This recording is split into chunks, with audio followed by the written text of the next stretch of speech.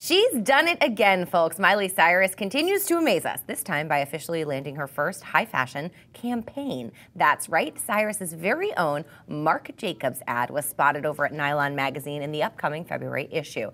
In it, you can see the Wrecking Ball singer turned model brooding in Jacobs' spring 2014 collection. Now, we know that Miley and Marc have been BFFs as of late, but a full-scale magazine campaign, now that is a big deal. And who knows, maybe she will continue to wear this much clothing from now on. Maybe not, though. I kind of like a naked Miley. Maybe that's just me.